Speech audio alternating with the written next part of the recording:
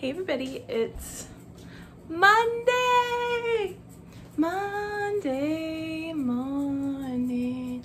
Oh, like my shirt? Okay, so this is what I kind of attempted to do last week and then only filmed like one meal. But I'm gonna do a what I eat in a week video. Probably just dinners because my daytime is too hectic to film. But we'll see what happens. I guess you'll find out in a couple minutes. So the first thing we're going to make is papas con chorizo tacos. We're going to make a homemade salsa, which is why you have tomato, garlic, onion, and serrano peppers here. First, we're going to turn on a skillet on the stove. And I have regular sized garlic, but I also have this enormous elephant garlic, which is like my favorite new thing. So we're actually going to use both of those just for fun. Go ahead and put all those ingredients that I showed you before on the pan. Look at the runaway tomatoes. Oh my god, do you see that disgusting serrano pepper? It's like rotten. Do you see that? I ended up taking it out in a upcoming shot because I didn't notice it after I put it in the pan. Do you see that? Oh my god. So yeah, go ahead and put all those ingredients in there. See how I use the big garlic and then the small garlic? While that is going, we're going to set up the potatoes, chorizo, onion, garlic, and cheese, Miyoko's cheese cheddar, for our second part of the dish. So go ahead and skin the potatoes however you want or peel them. Chop them up. I like chopping them up in little cubes for this recipe. And then go check on your vegetables. They're all roasted and toasted. That looks pretty good. You could definitely leave them in for longer, but it's good to take them out at about this point. See how they're kind of like sweating and the tomato skin is peeling off. Yeah, they're ready to go into our blender, our liquidor. I know that it's not El Blendor from a very long story. Anyway, we're going to leave some of the serrano peppers in the pan because sometimes this can be a little too spicy, but you can always put in more peppers, but you can't take the peppers out once you make the salsa. Please ignore the upcoming continuity error. Here we go. Let's go ahead and blend up the salsa. And we need to do a little taste test. So get your chip. I went ahead and tasted this and it was missing something because I forgot a very key ingredient to this recipe because I hadn't made it for a while and I don't follow recipes. Sea salt. Oh yeah. So go ahead and put some salt in there. It also wasn't spicy enough, so I ended up taking those 2 serrano peppers that I had originally left and I put both of them back in there. I think I used too many tomatoes for this. I think my ratios were off. This is what happens when I don't follow recipes. I make something once and then I just kind of go off what I remember. And I'm going to be linking the recipes that have inspired me in my bio here. So, okay, we need another taste test to make sure it's good. Is it good? Is it good? Is it good? Yeah, baby, it's good. This salsa's good. So set that aside, put it in a nice little jar, and go ahead and start cooking your potatoes. I just did it on the same exact pan. It actually made it yummy and brown. See that? I put salt and pepper on there too, but it just made it yummier to have it on the pan that those vegetables were roasted on. So that tasted good. That wasn't my plan. I was just being lazy. Okay, here's some soy rizo. So it's vegan chorizo. It looks like a big fat poo-poo. So please ignore that. It literally looks disgusting. I hate doing it. It looks so gross. But you just have to chop it up and really mix it in there with the potatoes. And then when you're done doing that, go ahead and add some garlic. Some onion, whatever. Oh, and the cheese is very important. After you kind of cook it for a little while, go ahead and use whatever kind of vegan cheese you want. I've been into Miyoko's cheddar lately, so that's what I used for this recipe. And you want it to get kind of crispy. See the kind of crispiness, and deliciousness. Oh my god, I wish I was eating this again right now, honestly. And don't let Gertie have any because it's spicy and it has garlic and dogs can't have either of those things. So to heat up the tortillas, I'm really freaking lazy and I just put them right here in the pan to heat them up. You can do this however you want. Leave it in there for a minute or two. Go ahead and take it out because I don't have a comal. I could do it in the microwave, but I was too lazy to even do that. So go ahead and put them on your earth plate and voila. You got your little salsa in the dish that you just made, your chips on the side, your delicious tacos. Avocado would have been good with this, but it was bad when I went to go use it. So there you go. There's some papas con chorizo tacos. Vegan style. All right, now we're on to Tuesday. There I am on Tuesday. What are we going to make tonight? We're actually going to be making a salad. I love salads. So we're going to make our own ranch. with some soaked cashews, apple cider vinegar, lemon, garlic salt, black pepper, onion powder, and some little salad dressing dried concoction that I got at Sprouts that I really love. So go ahead and take your cashews and put them into a blender and put them in the with some water, or the water that it was soaked in, kind of doesn't matter. Go ahead and put in your onion powder, your garlic salt. You can use garlic powder too. This is just what I had. And then your pepper. And this is going to be like a ranch dressing. So this is the herb blend that I get. It's like dried up chives, parsley, and dill. It's so good. So if you live near Sprouts, go ahead and get this. Or you could do fresh herbs. You know, that also works. There's some apple cider vinegar. I don't measure, so I just kind of put in whatever I want, and let's blend it up. And I forgot the lemon. I tried to sync that up, but I failed. So chop up your lemon. Squeeze that juice into the blender and blend it. Try it. Let's see how it is. Is it good? Yeah, it's pretty good. I also do this with mayonnaise.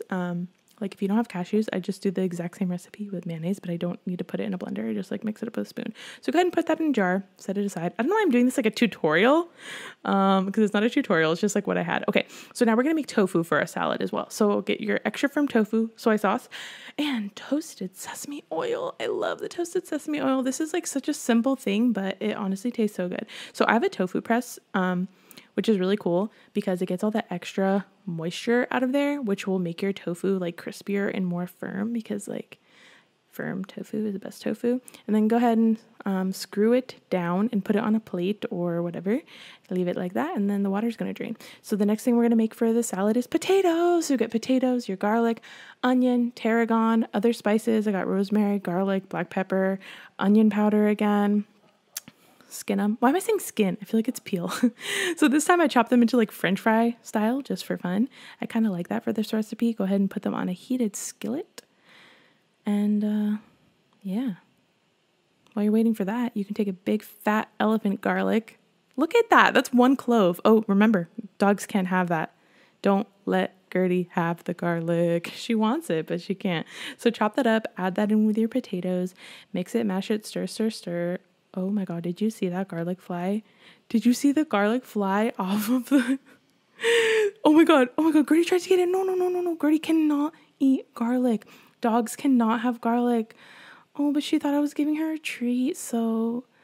Oh, look at her wagging her tail. So I think we should give her a treat anyway, because, like, luckily we saved her from eating the garlic. But I think she deserves a treat. These are these little vegan... I call them Teddy Grams. Like these vegan dog treats that actually taste really good for humans too. I think this is the pumpkin flavor. Make sure she sits like a good girl, and then give her... Oh, she decapitated the bear. Oh my God. Anyway, back to the kitchen. Remember the leftover onion from the other day? Please don't judge me for using plastic, but we're going to use onion for this recipe as well. We're going to we're just going to go ahead and chop it up and set it to the side.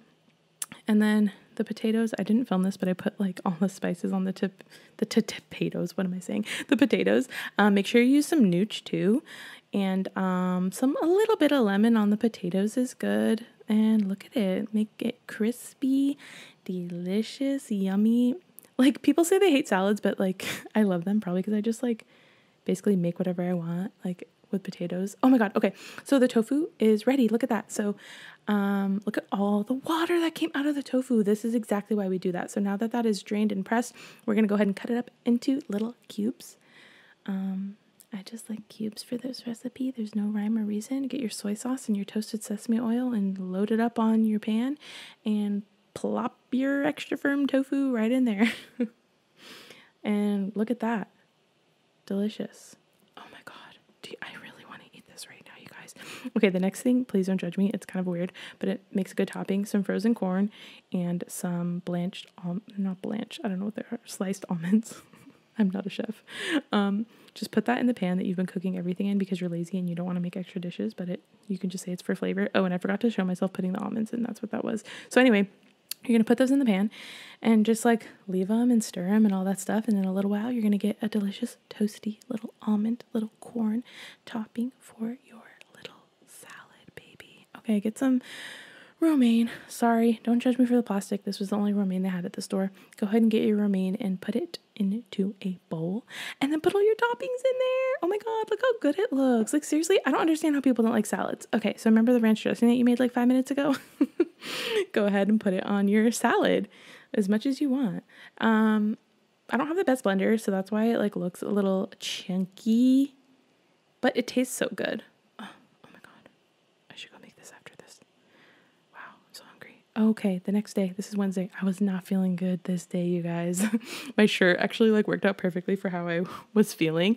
I was dizzy. I was really, really dizzy. I wasn't doing good. So we're going to make something really easy. Look at me. We're going to make these taquitos, these frozen taquitos. Me and my friend Scarlett used to eat these literally all the time. When I first went vegan, we would make these all the time. So this is like great memories for me. You can make these in the microwave, but I like making them in the oven these days. So we're going to do that today. This is vegan chicken style. So go ahead and preheat your oven to 350. My oven is so gross. Have I acknowledged that yet? It's so dirty. Ugh, look at all the scum. Gross. Okay. So go ahead and put your taquitos on a foiled cookie sheet. Oh, and remember the peppers and the onions from the other day? I wanted the salsa to be a little bit spicier, so I ended up chopping up some of the leftover serrano peppers and just putting them in this little pan. And you'll see at the end, I end up putting this just as a topping on top of the taquitos. So I guess I put them in without filming, but you're supposed to like turn them over after a couple minutes, so that's like kind of what I was doing here. I feel like making videos, and set your alarm for a palindrome, because that's good luck. 717, baby. Yeah, keep cooking that yumminess. Oh, the alarm must have went off. Let's see if it's ready. Looking pretty good. I mean, I think they could probably go in for longer. Yeah, just kind of test them out and see. It's like really up to you with what you like, obviously. And remember the salsa that you made and the ranch that you made the other day? We're going to use those. I'm really weird. I guess it's not that weird. It's a pretty American thing to just put ranch on everything. I blame Chili's. Like Chili's is like Tex-Mex and like has ranch. Okay, so chop up the leftover lettuce you have. Well, that's what I did. And then I put the taquitos in the oven again and they look crispier and yummier. So here we go. I put them on my plate. I put the lettuce on top. I put the onions on top. I put the cheese from the Miyoko's cheese from the other day and the serrano peppers chopped up. Oh my God, it looks so good.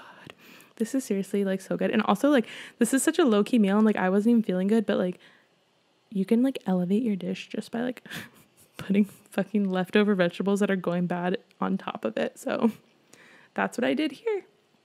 And it tasted really good, I'm not gonna lie. So Thursday, there I am tired after yoga. Yeah, look at me thinking I'm strong. There's me thinking I'm cool for doing yoga.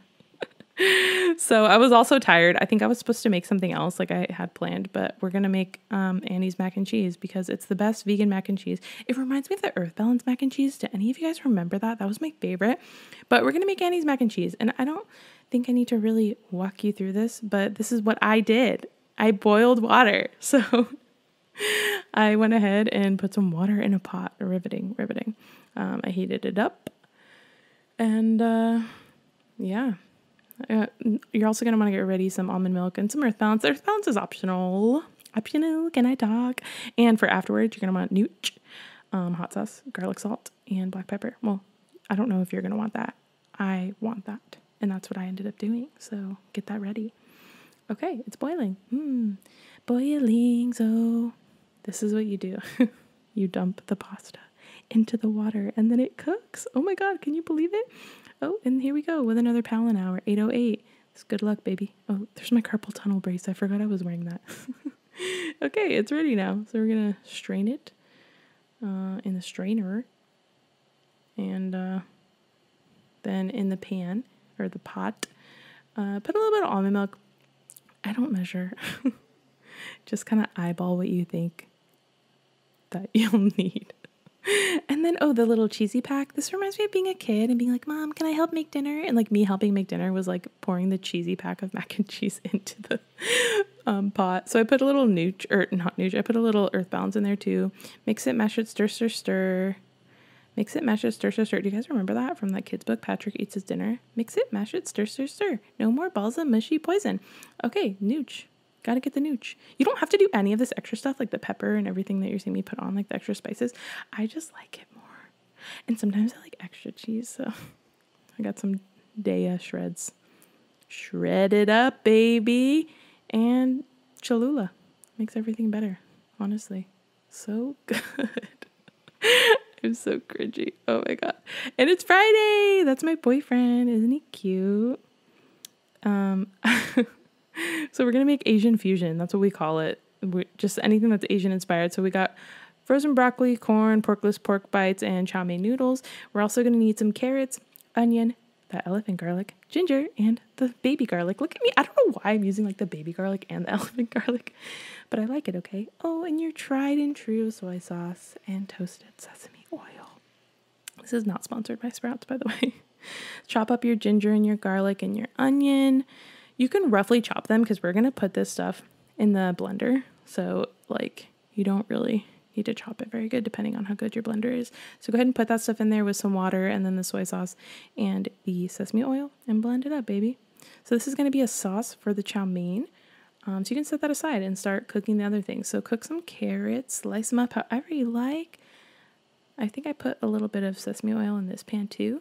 And then add the broccoli, add the corn, whatever veggies you want. You know, this is just what I had on hand. So in the meantime, we're going to boil some water for the chow mein noodles. And my disgusting oven is so gross. There's some more onions and garlic that I chopped up and had set aside.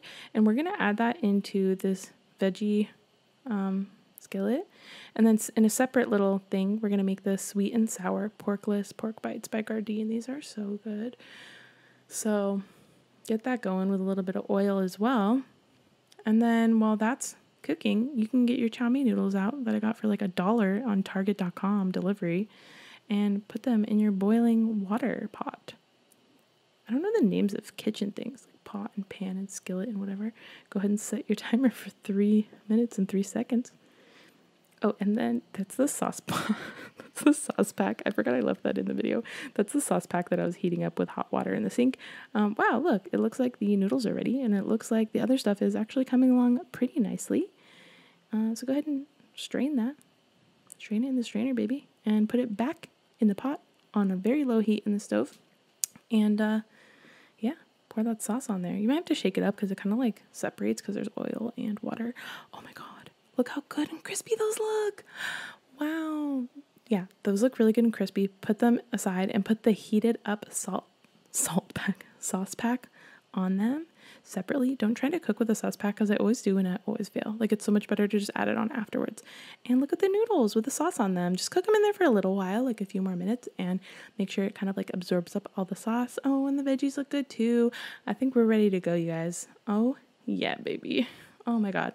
This is a great way to end my week and this video. I hope you enjoyed my What I Eat Vegan in a Week video. Truly, honestly, it wasn't, as you could tell from the low quality of the meals, it wasn't anything I planned ahead. This is a 100% honest, regular week in my life. Things come up. I didn't feel good, so I changed into some taquitos, you know. But what I really wanted to show is that you can kind of make meals with whatever you have. Like the frozen meal is something that's like so simple, but because we had leftover romaine lettuce from the salad, we just chopped it up and put it on top, and it made it like so much better of a meal. So what I really wanted to show was just how easy it is to be vegan and be like lazy and busy. I am so busy. It's so crazy. After quarantine, I have just gotten even busier since March. So you can be a busybody and you can make vegan meals pretty easily. So I have 2 people I'm actually going to challenge in this video. I'm going to challenge Joey and the Diamonds. I am challenging you to make a YouTube video or a TikTok of you eating vegan. Make something vegan, and no, your popcorn video that you just posted doesn't count, even though that was vegan. Like, make something for dinner. Make something, you know, a snack or something like that. Something a little bit different. I know that there's a lot of stuff going on with the fires in Santa Cruz. I don't know the access to your kitchen situation, but I challenge you to do that. I also want to challenge my friend Tiani Nicole, to make a what I eat in a day or what I eat vegan dinners video for a week, just like this one. I'd love to see, like, I'm just one vegan in a sea of vegans, and like, I'm pretty low bar. I have pretty disgusting, like, taste buds. Like, I really like Daya, and I feel like everyone hates Daya. I understand why people don't like it, but that's a whole nother tangent, and I need to wrap up this video. But anyway, I challenged Joey and I challenged Tiani to make something vegan and tag me. Maybe we can get a whole chain going on. So thanks again for watching my video. I hope you realize how easy eating vegan was, and thank you for being patient, because this is not this is not a high quality video. I know that. I was really kind of experimenting here, and I think I took on too much trying to do everything like an entire week. I actually messed up the editing and had to re-edit. Oh my God. So anyway, thanks for your patience in watching this. I will have better videos coming out soon. You know, practice makes permanent. Doesn't make perfect, but it makes permanent. So if you watched all the way through, go ahead and leave a whale and lemon emoji in the comments. Anyways, thanks for watching. Love you guys.